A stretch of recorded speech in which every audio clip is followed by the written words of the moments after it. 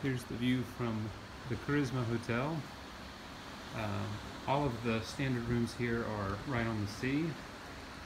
If you come in the late spring, summer, or even into the middle or late fall, you can swim. The Aegean does get colder quicker than the Mediterranean, so November is probably a little too chilly, but October is a possibility for sure, and definitely September. One of the many beauties of being in Turkey is these beautiful hotels that are built right on the cliffs. If you actually enjoy swimming in the sea, these are ideal.